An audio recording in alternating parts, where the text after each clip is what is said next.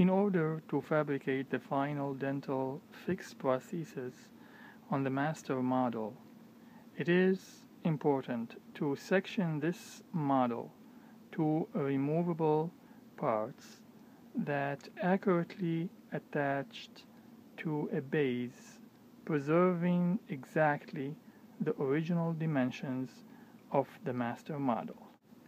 This process starts with trimming the base to be about 9 to 11 millimeter.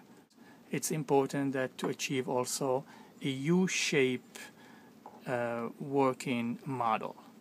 So after using the model trimmer, the master model should have these dimensions, as I mentioned, about 9 to 10 to 11 millimeter height from the CEJ, U-shape, and of course is level and smooth surface on the base.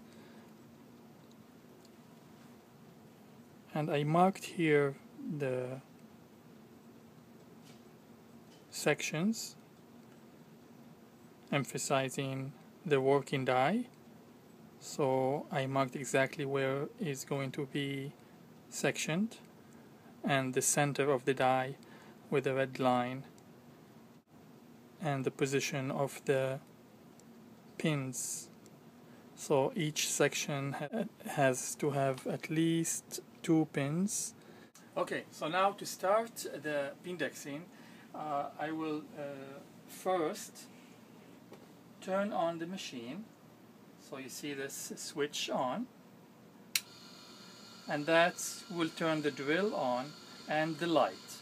Of course the light will indicate exactly where the hole will be on the base, but it's not always very reliable, because it is since this technique is very sensitive, we need to make sure that this is exactly in the right place you want it.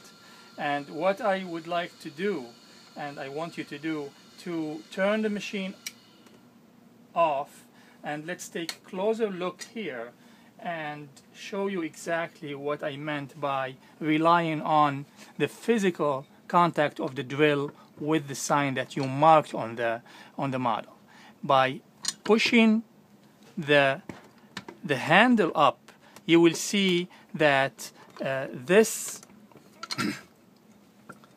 drill will go up, and you can exactly indicate where you want it. You can touch exactly the mark.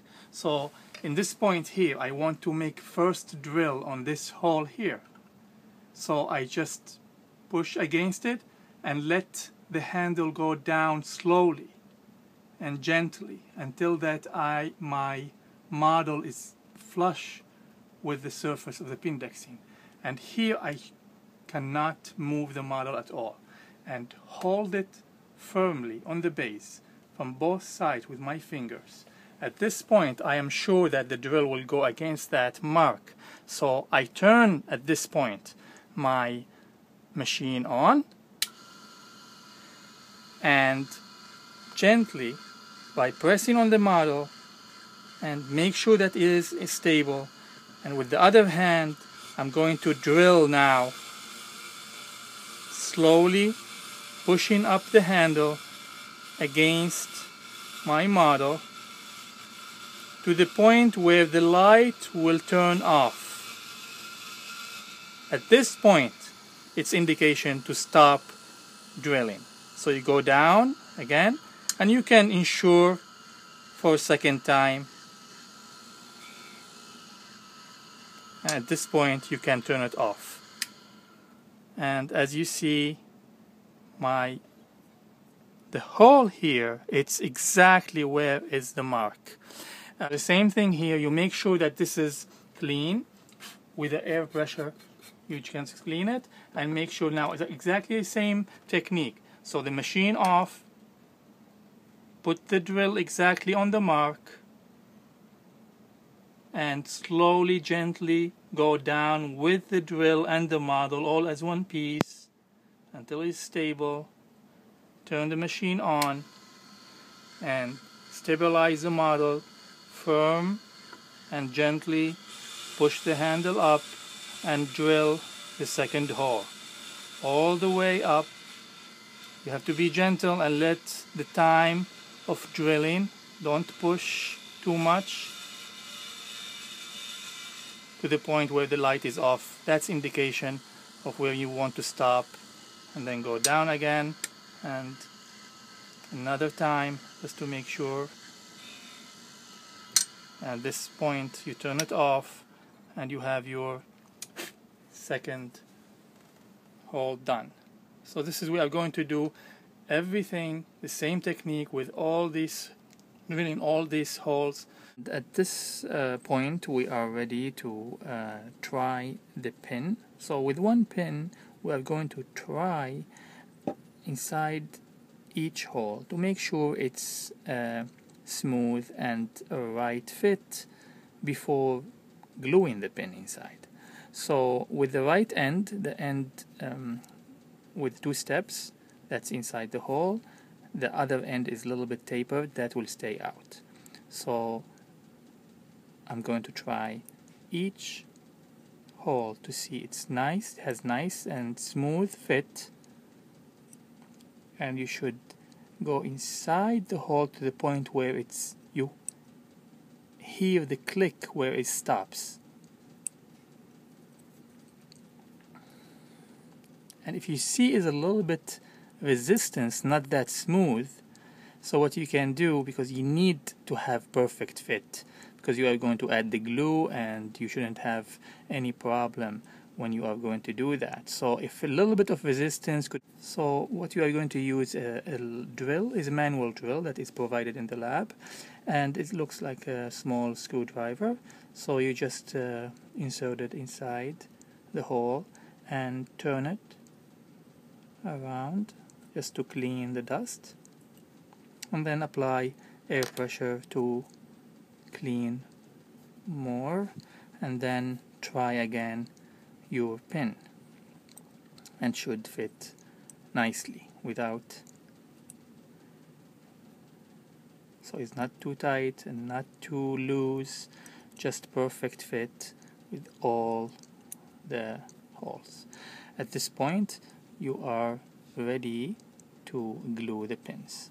Before applying the glue, what is good to do is using the blade, just bevel the edges of the base. So this is, I did it previously, as you see, very small bevel around all the edges of the base, as you see, very small. That will help a lot separating the model from the base, future base. So now we are ready to glue the pins. Of course, what you have here, it's the glue. There are 2 ways to glue the pin.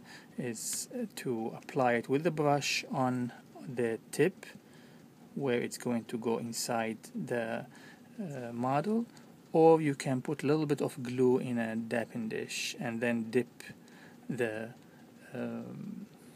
pin and then put it in the model. So I'm going to apply a little bit of glue, as you see here, and you have to be quick enough to put it inside each one. So this is one all the way, and then you will do all the pins same way. So as you see, a little bit of glue, and then put it inside the hole all the way. Has to be the same level, and you continue to do all the pins. Okay, And then we put it in a piece of paper towel or lab paper, and then we use the super sep and generously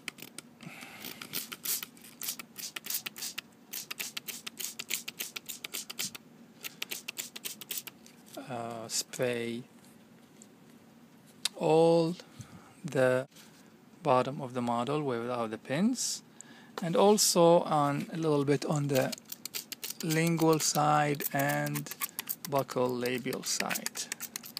So make sure that everything is wet, and then at this point we can do immediately after spraying, we start to put the sleeves. So sleeves are just, they fit perfectly on the pins, the red sleeves.